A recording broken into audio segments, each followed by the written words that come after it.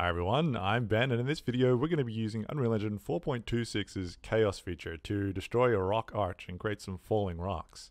Alright, let's get into it. Alright, so to get underway and install the 4.26 with Chaos, in my Epic Games launcher I'm going to come over to the Library tab once I'm in Unreal Engine, and I'm going to go and say Engine Versions, add a new engine version, and click the drop down, and 4.26 with Chaos is not at the top, so I have to scroll down and grab 4.26 Chaos. I'll click install and let it do its thing. Okay, here I am in a simple scene I've set up, and what I'd like to do is create a rock bridge that's going to span these two rocky outcrops and then fall down in between them into this crevasse below. So I've got a geometry bridge, and I'm going to do my meshes, drop in my bridge, and move it up.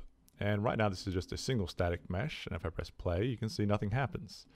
Now what I'm going to do is go ahead and convert this into a geometry collection, or if I have multiple static meshes I can convert them into a geometry collection by going to modes, choosing fracture, and then under generate saying new.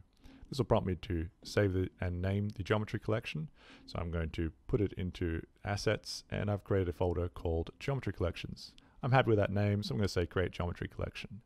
You'll see that the geometry collection turns white, and that's because I'm seeing this debug material shown, and that's show bone material. So if I want to see the base color, I can jump back over here to the top level of my geometry collection and just toggle my show bone color here, or press Shift B on the keyboard. Alright, cool. You can see right now this explode view doesn't do anything because I've only got one item in my actual fracture level.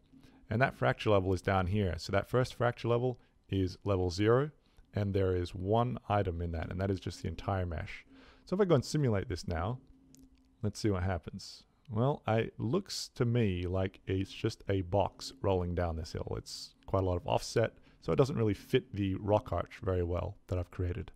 I'll stop that, and with the geometry collection selected, I'm going to come down, and under my Chaos Physics, I'm going to double click the icon for my geometry collection.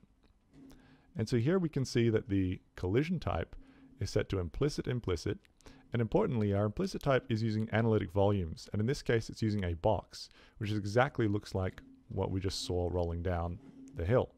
So we could use another analytic volume if that would suit our needs. In this case I want to use level set. And what this is going to do is allow me to take this piece of geometry and, using the min level set resolution and max level set resolution, create a version of this mesh for the collision purposes of the dynamics.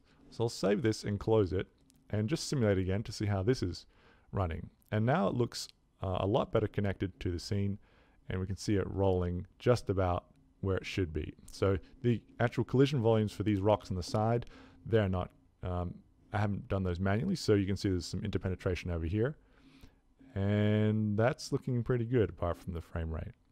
So if we wanted to do a quick and dirty way to increase this frame rate, we could select it, and in this case come down to my geometry collection, double click it again, and we can see down here at the bottom there is this collision particles fraction, which is the number of particles on the triangulated surface that are used for the collisions. And that number, or that maximum collision particles, is 60 here. So what I'm going to do is say to use a smaller percentage of those. So rather than 100% or 1, I'll say use 0.3 or 30%. Say save, close this, and simulate again. And now we're getting a much better frame rate. Okay, let's let the destruction commence.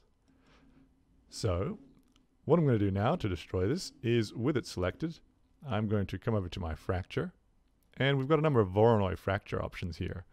And so I want to use this clustered Voronoi fracture, so I'm going to click clustered. And we've got the settings that we can dial in here to get the look that we're after.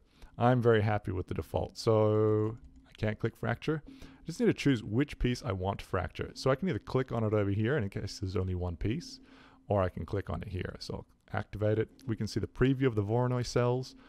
I'm just going to say fracture, and all of a sudden we've got a new fracture level. So this is our first fracture level, and then we've got our second fracture level. We can see those down here. We've got our first fracture level, which is level 0 with one piece, the entire piece of geometry, and the second level, level 1, which has 40 pieces. So if I go and head and simulate this now. We have all the pieces falling down and we're in business. So one thing is I'll turn off my show bone colors and just want to have a look up here. So right now we can go ahead and change the explode amount, and I'm just going to select one of these rock pieces so I can see the default material. And I can also press Shift Q and Shift E, right, if I want to contract or expand this exploded view. So Shift E to explode it out a bit more.